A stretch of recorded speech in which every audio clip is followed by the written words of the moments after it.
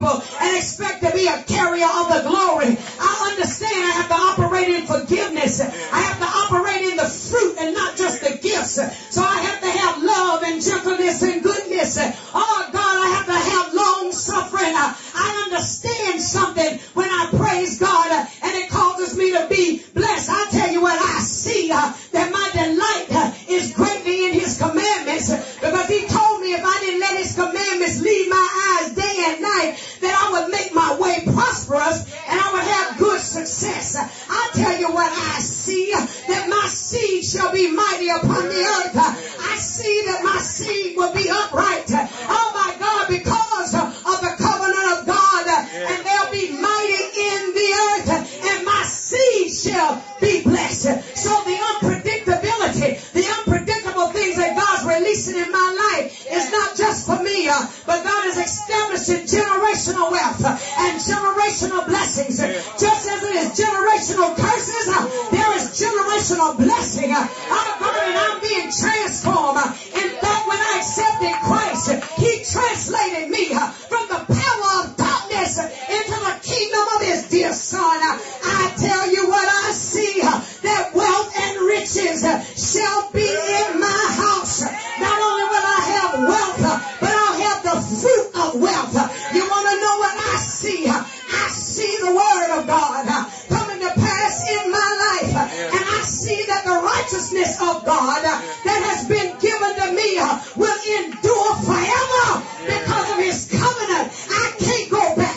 Backsliding is not in me. Apostasy is not in me, because I see a God of covenant that he endured forever in his mercy, and so shall his mercy endure in my life forever. So even when it seems like I'm not making it, grace and mercy, oh my God, will fill in the gaps in my life. You want to know what I see? I see that a good man leaves an inheritance for his grandchildren, and I see we're able to do it because the wealth of the people that think they got it going on, the people that think they're in charge right now, God has set me up in provision, and he's going to cause the unpredictable, that the wealth that they now enjoy is being laid up for me as a righteous man, and they don't even know it, but they get ready to transfer.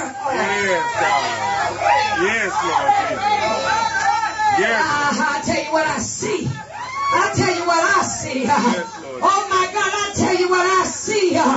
Oh, I see that it's good to enjoy the good of your labor that you do under the sun. I see that what God gives you in proportion to your labor is called your portion. And right now, all we've known is our portion. All we've been able to enjoy is what we've worked for, what we've labored for. But I see a day, according to the word, that God is going to give riches and wealth. And he's going to give us power to not only have our portion, but he's going to rejoice and give us a gift. So my labor is going to move to a place of favor. In other words, I'm going to have more than what I work for. You want to know what I see? See, that's what happened with Martin Luther King. He was not the only black man that was against violence. He was not the only black man that marched. He was not the only black man with a vision. The difference was he had a voice. And what he saw, he wrote it down. And it gave him incredible faith. Yeah. What do you see? I see.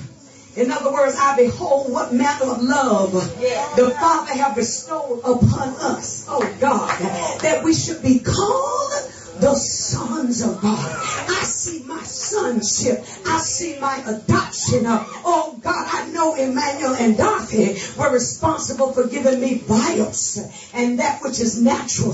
But I tell you what I see when I sit on my watch, when I come up to the tower, I see that long before Dorothy and Emmanuel existed, that I am, oh God, that I am in God before the foundation of the world. So if you want to know who I am that I am. Oh God, I see myself existed in God. I see I am the son. Oh, there's a power that's released in me to create worlds and galaxies. I see the power to work miracles.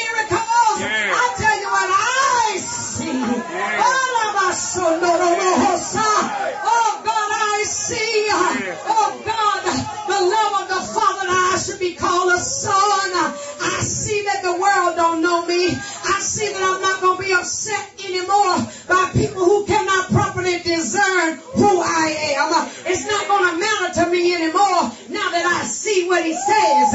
Now that I see what he says, I understand that they didn't know him, so they certainly can't know me. And if they hated him, I can expect them to hate me. But because I'm living in a time of unpredictable expectation, oh my God, he'll make them that hate me do good. Hey, God. Oh, God.